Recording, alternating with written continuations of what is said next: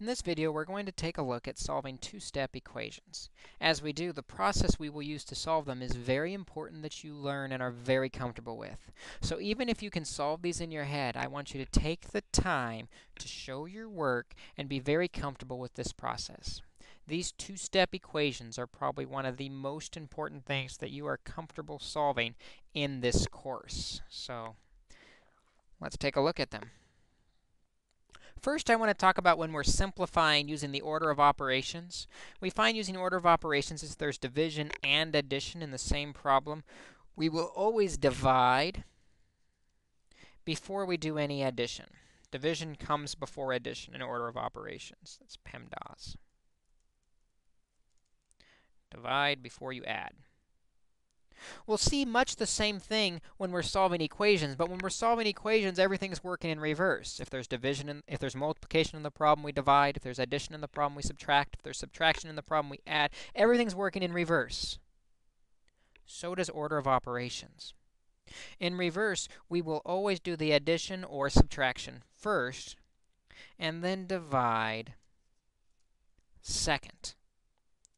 Working in reverse. So for example, if I've got a problem like 5x minus 7, and we want to know what is the value for x that makes this a true equation, we want to get that x alone on that side of the equation. We've got to get rid of the 7, negative 7, and we've got to get rid of the 5. We get rid of those in different ways. First, we take care of the addition and subtraction. Order of operations backwards. Start with addition and subtraction. Right now, we've got negative 7 here. To get rid of the negative 7, we use positive 7. Always on both sides to remain the balance.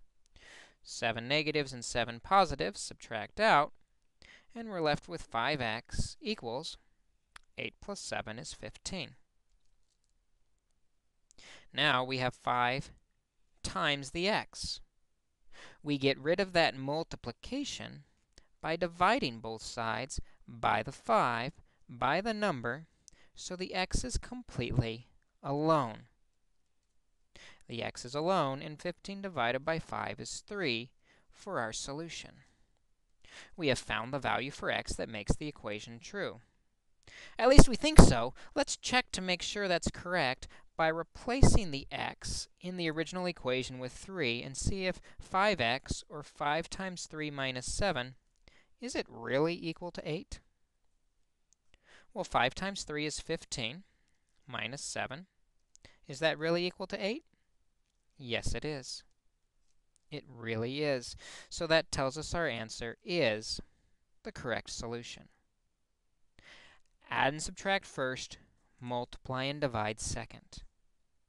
Let's try one more example. In this problem, we have negative 9 is equal to negative 5 minus 2x.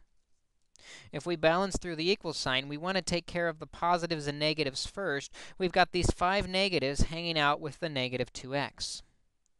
We get rid of those 5 negatives with 5 positives on both sides.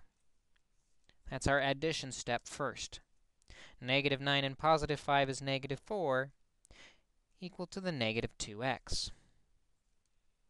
Because that negative 2 is multiplied by x, we get rid of the multiplication by dividing both sides by the number, the entire number, negative 2, leaving x all alone on the right, and negative 4 divided by negative 2 is positive 2. And we have our solution. At least we think we do. Let's check it. Is negative 9 equal to negative 5 minus 2x? Replacing the x with the 2.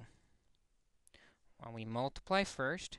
Is negative 9 equal to negative 5 minus 2 times 2 is 4?